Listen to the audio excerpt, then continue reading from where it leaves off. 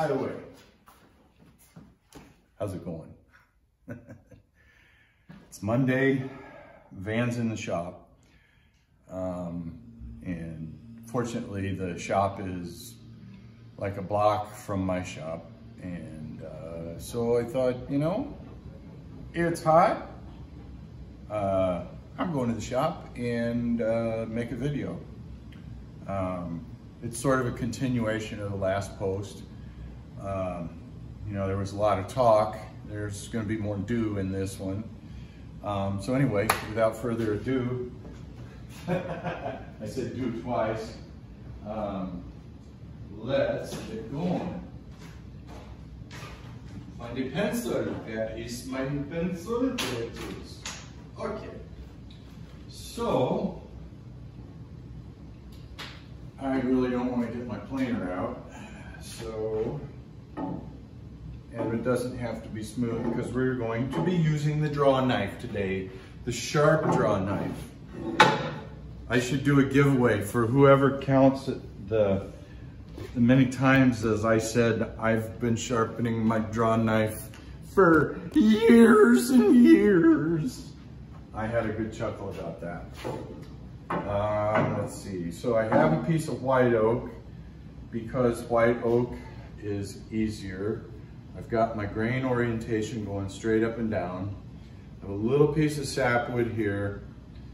And so if I've got sapwood, this is heartwood that's close to the sapwood, so we're gonna go with it.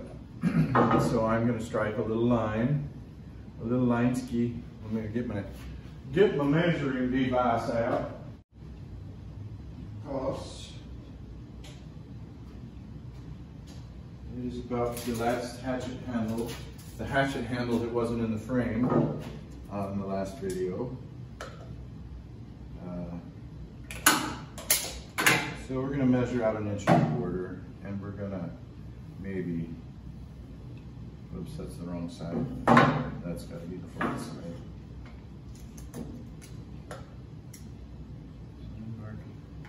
1.25 inches, and this is really just for demonstration purposes.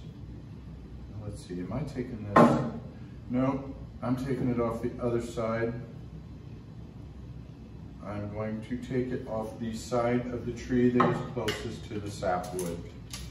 That would probably be a good idea. So,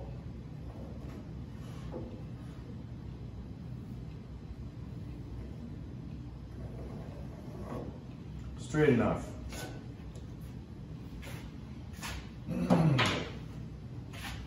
Let me see. I've been having camera trouble lately. Is this going to catch me in the workpiece? I did a whole video the other day. Yes, that'll get it. Did a whole video the other day instead of checking. It had me perfectly, and it cut the workpiece off, so I had to trash the video. So I'm just trying to avoid that. So anywho.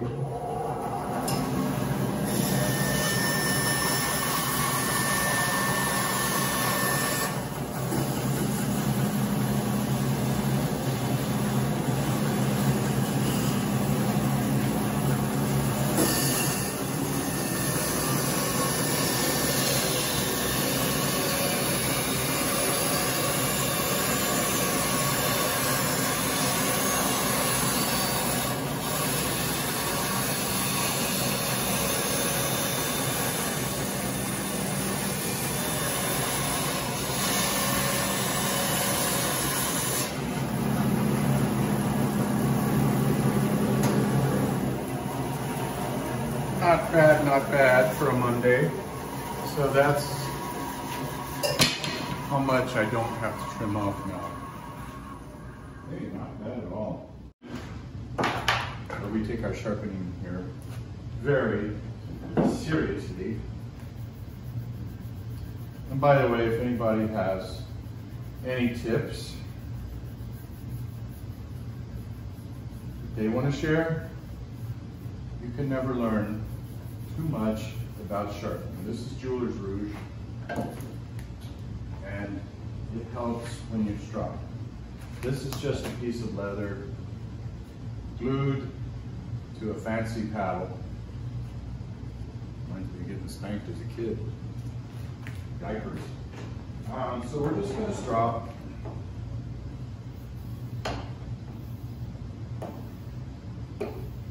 something deep into a piece of white oak that didn't get on video. It was roughing out because of the axe handle, and that's why I cut that off, because this is a piece of 8/4, and the video was 28 minutes, which actually isn't bad to get to this rough bit. I'm going to swale that in more like that, and there's the palm swell, but 28 minutes to get to something that feels decent you can hold in your hand. Not bad. So this, I'm just going to put it 36 grit on the sander and make something cool out of it. This is going to be our test piece. We're going to make like a little scaled down version of a hatchet handle, maybe a little carver hatchet. But that's good. You can tell it's Monday around here.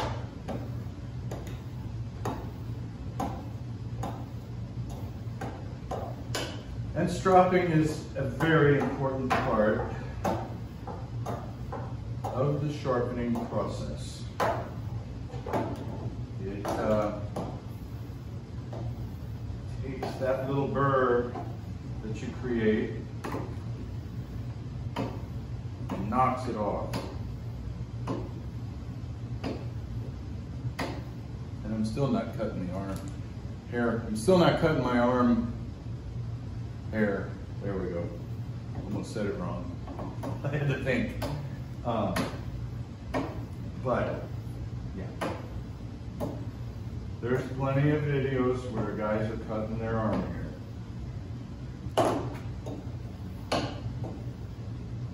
I already have enough hair that's left my body. Yeah, I brought that back fine.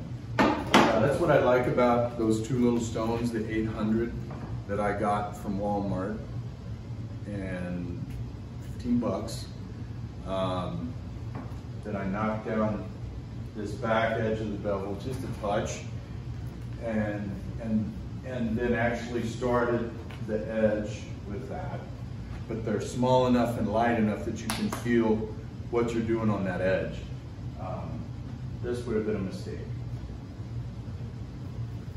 And I would not have been happy. So, we got our piece of material here. And the grain is even better now that I cut more of the grow rings off. It's a little bit rift sawn, but it's more to the quarter sawn side of life. So I'm liking that.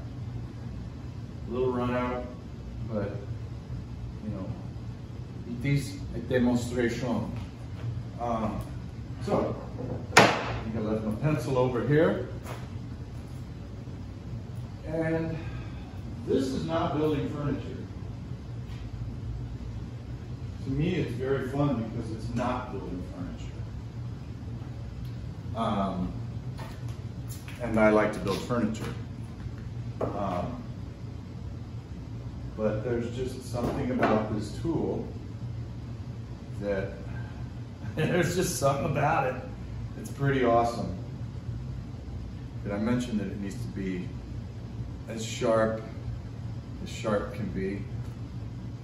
If it's dull, you're only going to get so far with it.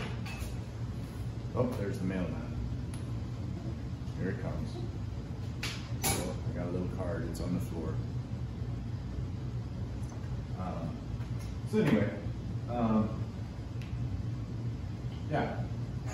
So we got our little blank left over from something I can't remember. So we're just gonna, let's see, I guess we'll take the side that has been through the saw. That's what we're gonna do. We're gonna do the draw knife. There's just something about it that is really satisfying.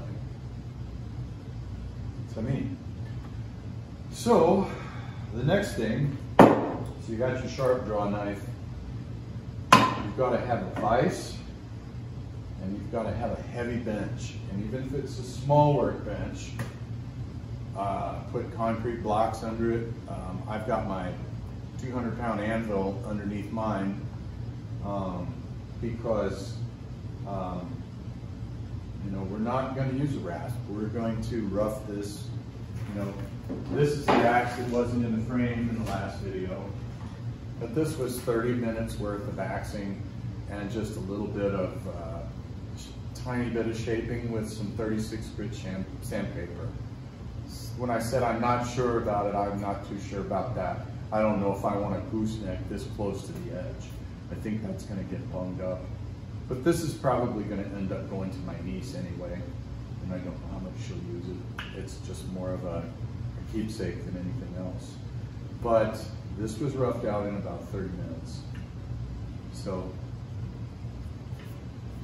the draw knife is the force. it is. I just got a throat full of sawdust on that. Thanks, Darth. But it is a wickedly powerful tool if you stay with it and you just work with it, and it helps you learn about wood, it helps you learn about your hand-to-eye coordination, it helps you to anticipate when a mistake, anticipate before a mistake happens. Because believe me, when you start using it, chunks of wood that you don't want to come off that wood are going to go flying. And when you're working on an axe handle, you know, even if you're just shaping something that you got at a hardware store or whatever, you know, it costs money. What, you spend 20 bucks or you spent 40 bucks or whatever you spent. You can take off a lot of material with this.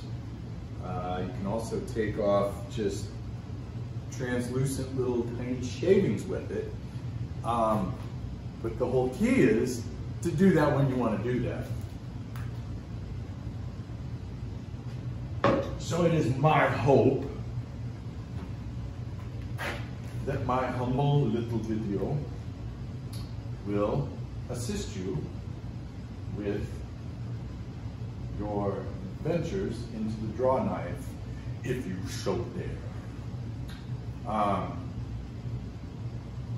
don't really like this vise for draw knife because it limits access with the draw knife because it's flush with the bench. I actually prefer a vise on top of the, what I really want to get is like a giant Wilton machinist vise that mounts on the corner of the bench, and you can turn it, and you've got it right at the right height to where you can put your body into it. Because the whole point of a draw knife is when you're hogging, you really don't use your arms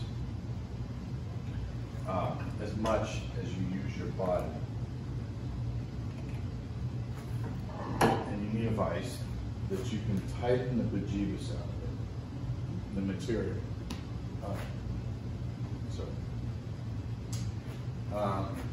So we're going to go bevel up.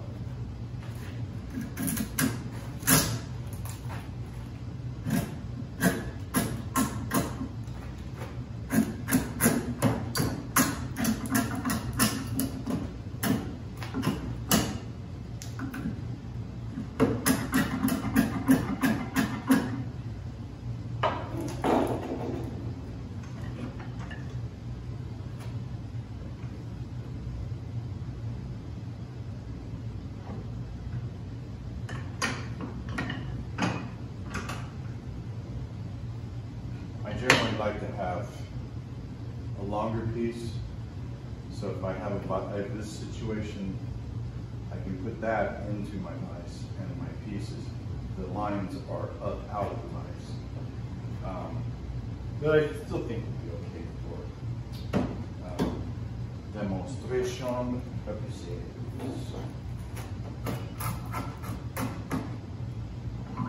Definitely don't want your workpiece moving. Diese Party foul.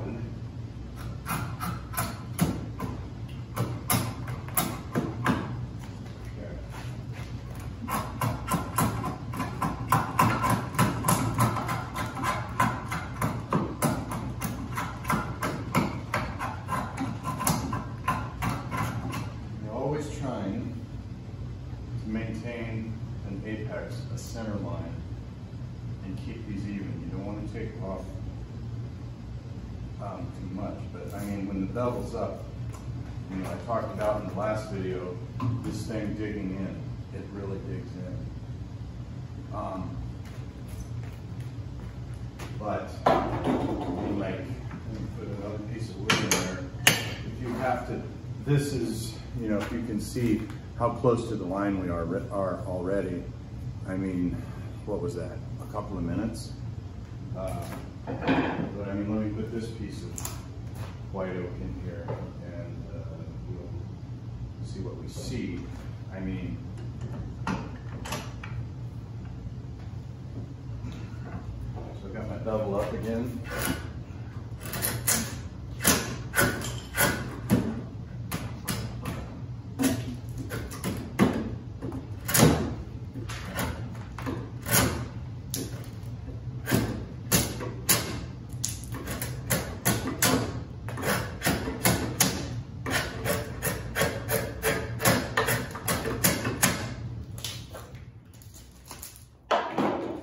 So we went from 1.25 inches thick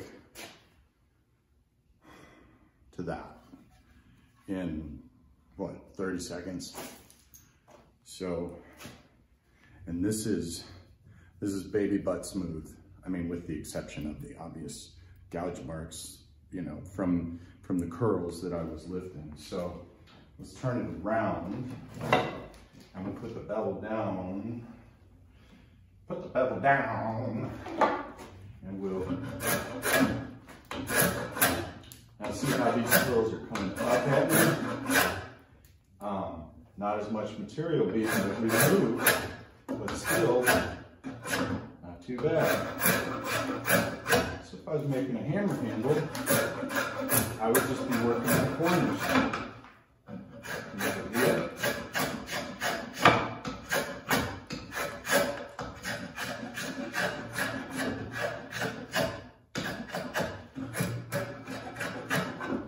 And you have to train your eyes for symmetry and margins.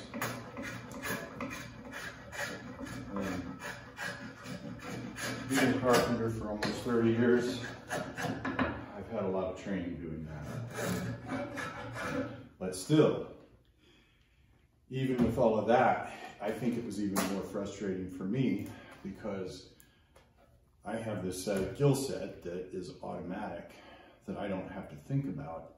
And this guy messed me up. I mean, and it wasn't until I got serious about that edge that I went past being able to, you know, get axe heads to fit and, you know, changing the ergonomics of handles and stuff. I mean, when you get this sharpened, you can sculpt with this thing. And this with the bevel down is just dead. And it's a real controlled cut. Now, when you turn it up, if you want to get kooky, I generally do. If I want to pair, I run this in a circular motion, but when you have the bevel up, it is vital that you're going with the grain. You're not going to get good results. But see, I almost have this, I mean, I just have, I'm using my thumbs with just a tiny little bit of pressure. And it's pairing it. And then if you get crazy, like, see that? I'm starting to tear the wood there. If you're tearing the wood, stop. Unless you're hogging and you've got, you know, unless you're hogging, you're doing this, or you're coming in and you're going.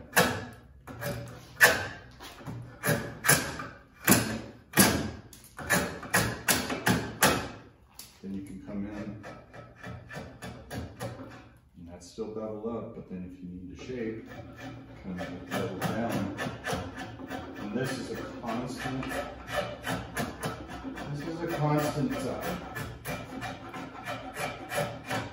series of adjustments. It's almost like caulking. When you're caulking, as you come, you know, you've got your bead going, but the closer you get to yourself, you've got to start changing the angle and make the adjustment so that the caulk bead comes out decent. I will never be a caulker. I have to use tape, I admit it. But we have a surface here that, with a little more help, can take out the gouge mark here. And again, I'm going back to, I kind of got sidetracked, but you know, you constantly have to adjust your angles. You know, as I come up the piece, the angle has to change. The thing is, really, in the beginning, keep that thing back. The more you try to be aggressive with it without experience, you're going to start taking wood that you don't want to take. But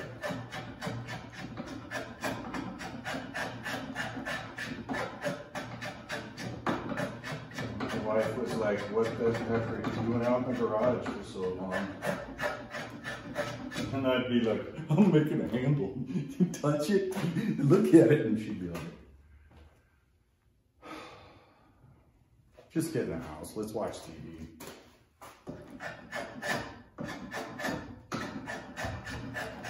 But I mean, and see how I'm going, I'm holding this at an angle, which coming straight on at it like this, it's just not as effective. Even when you're hogging, which I was actually doing that, and that's why I had a few problems. But if you're coming across like that,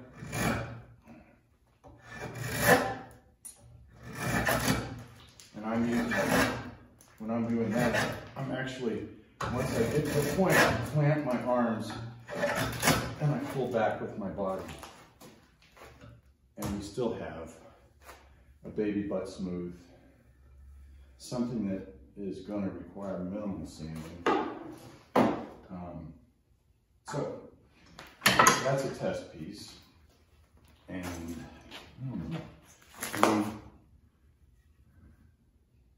not too bad for nothing. I mean, it's just, but I mean, that's totally, you know, that doesn't even need an electric sander. You can, if you're close to your shape that you want, you know, you're looking at probably 100 grit, 220 and done. You don't need one of these. If you have a draw knife, a good eye, and an ability to learn techniques, you know,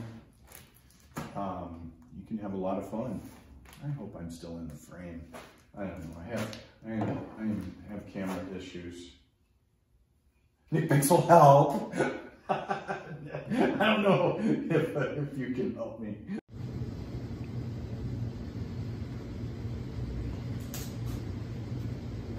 Hey, sorry. Oh man, I'm telling you. What the flockus? There we go. Upside down camera. Help, Nick Pixel! I'm just kidding. It's gonna be this way forever. I even did a video once, and I did like a 20-minute video, and I didn't swipe over the video. I took a picture. So, excuse the sawdust. Anyway, my phone died, then the morning went crazy, then I had to go pick up my van, and of course it rained. And so yeah, I decided to start working on my friend's retirement axe. And then that one that was in the vise, in the bunker, I cut that off and started shaping that on the sander. Just getting used to that sander. And man, is that sander awesome. Anyway, that is that. I did want to take this guy and show you some more draw knife stuff.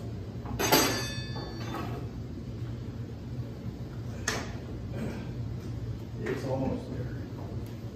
This is almost there. I'd like to get another ½ inch, quarter inch, but I mean, I'm right there. And see, this is another thing. This is why I want to get making my own handles too. This curve is just, oh, it's too long. I mean, I'm wanting to sit it right here, but doggone, that's more than a third. Let me cut my own curve. Come on, Whiskey River.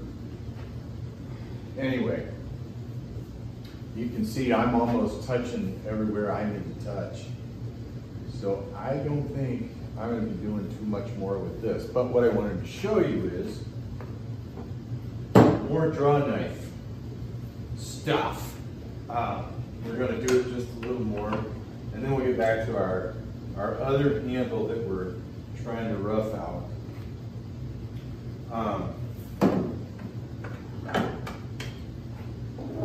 Got beveled down, and I'm not scraping. I am actually utilizing this like a chisel. These are just minuscule pieces.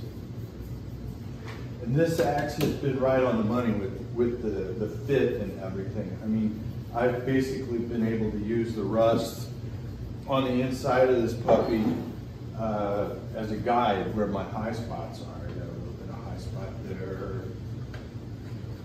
Also, they cut this like curve that was so thin. I mean, like, every time I sit it down, you see them going across the grain a little bit. And this is just, there's hardly any pressure on this. I am letting the tool do the work. And I don't even have curl, I just have a little indentation. This fit is outstanding.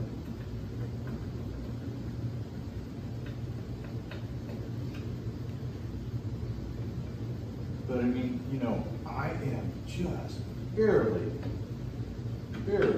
working at it. So I mean, the difference between hogging out, you know, starting to rough out your handle and taking gigantic pieces of wood, and then taking little tiny, teensky, little smally, roonsky pieces. It's an amazing tool. But it's gotta be sharp. I mean, like wicked sharp. I mean, like double wicked, maybe even triple wicked sharp. So I'm feeling, not even have curl right here. See where that rust stops? I just have an indentation. So we're gonna follow the rust. We're gonna come back. See the little curls I'm taking? I'm not scraping. I'm using the paring action. I'm using the sharpness of the draw knife. If I was scraping, it would be more like that. We're not going to scrape. Scraping that. Hey, whatever works for you.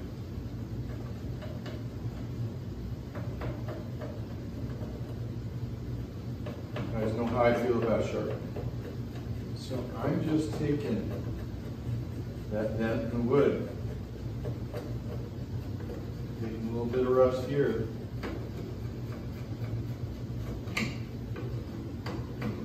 Now if this wasn't sharp, this would be pulling wood like mad. It'd be all over the place. And the thing I like about the draw knife, as opposed to a spoke shave, which I've used spoke shaves too before, you know, you try different things. Of course you try different things. But the thing that I like about the draw knife the most is the fact that you can see. You can see. A draw knife, you kind of can't see. You know, you got the sole of the draw knife. I mean, here you can see the cutting action. You know, where you're actually blade is hitting the wood.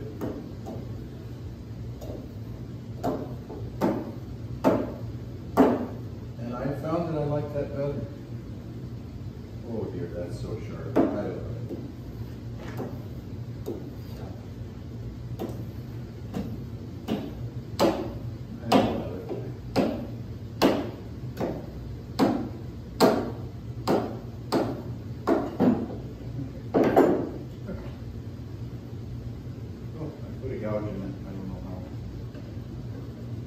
But I mean, I am not even putting, I'm putting no pressure on this hardly at all. I'm just pulling, and it is just working like nobody's business.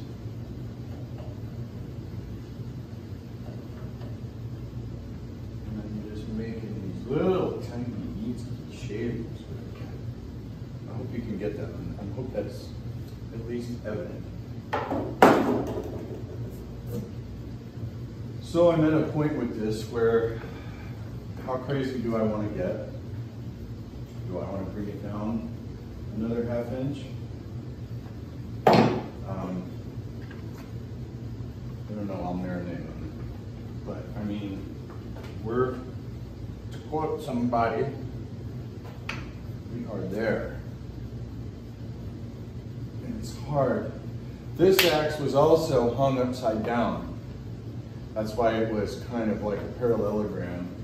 I think what had happened, might have had it the other way, and they knocked, not this one, for that point.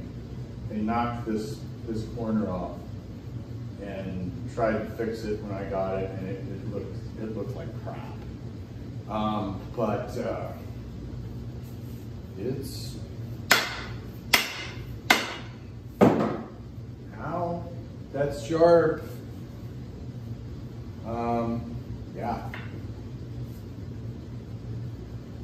And I ran this through the bandsaw. I ran the kerf of this through the bandsaw to open this puppy up, and that was a good thing.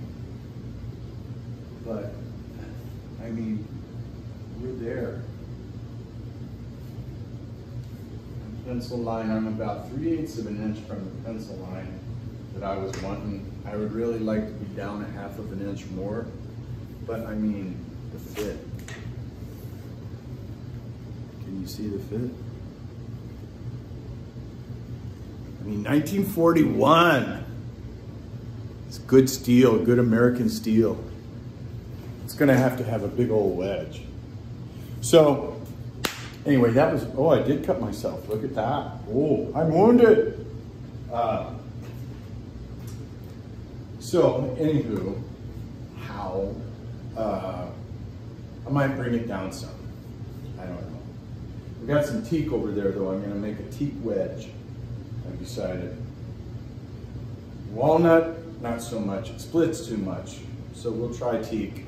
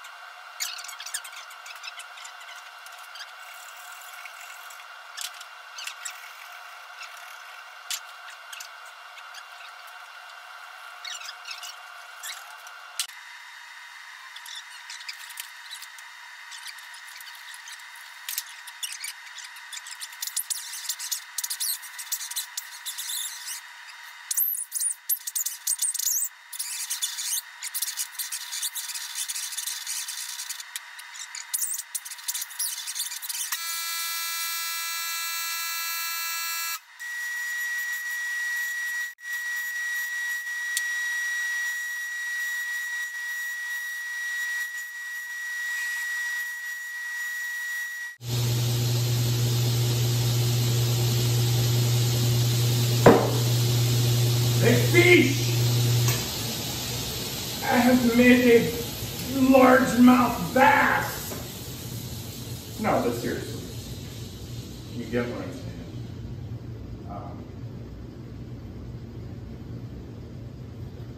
It's fun. It's great. But now this is, you know, I mean, I was just free-forming it, no pattern, no real anything going on. No idea what I would want to do with this yet. I could take it over to the bandsaw and cut something out on it. You know, do a traditional blah, blah, blah. But this is a powerful tool. So if you sat through all of this, thank you very much. We have 18 subscribers. We're headed for 20. Have a good evening. I doubt I'll get this up tonight, but there's gonna be a boatload of editing. But whatever part of the week this comes up, make it yours. And then make somebody smile. Everybody's channels are awesome. Keep putting out content, everybody. If you're thinking about getting a channel together, get a channel together. It's just super fun. And everybody shares, and you don't know where we're gonna end up, but it's gonna be fun. It's better than watching the news, let me tell you. This actually looks more like an axe type of thing. I put an axe. I tell you what, I'll put a 4-pounder on this. Don't test me, I will do it. But anyway, yeah. So, get yourself a draw knife if you dare. Yeah, that's all for now. More coming on the sharpening. It's really hard to think up stuff on stuff that is like boring as paint drying on the wall. But hey, that's why I'm here. Talk to you later. See ya.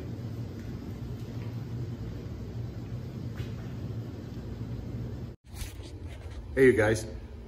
Oh, sorry about that.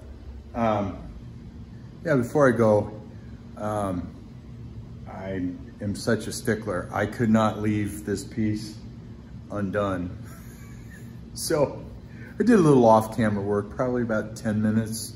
I used the die grinder a little bit for more shaping, and then hit it with some 100 grit. And did a little doodad on the bandsaw, and came up with something that, it's odd looking. But I tell you what, I may just very well put like a 2.5 pound head on this, maybe a 3, just depending.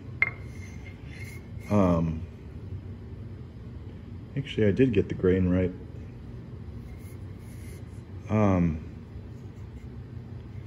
But yeah, I just wanted to, I think the video makes more sense with some sort of finished product rather than, oh, yeah, it's roughed in, yeah, it's good, see you later, bye.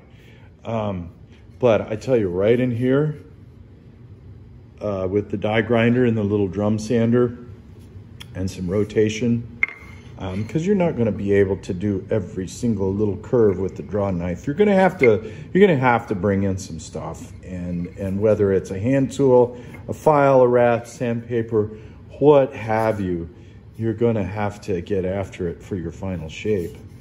But it's a little humpy right here, not too bad. I just need to make this the same as this, which is not very much difference. It's just a little bit fatter there, but the thing about it is, from my pinky to my index finger, and where this is happening, this feels great. This feels great. This feels ergonomic. This feels like a tool that I want to use. So stay tuned. I think we are going to actually hang a head on this. Not sure exactly which one. I know it's definitely not going to be the 1 pound Norland. But yeah, just a little finished product for you. Might work on it just a little bit more, like I said, right in there, but hey, not bad for flying by the seat of my pants. And let's just call it 95% draw knife. Catch you on the next one. Thank you.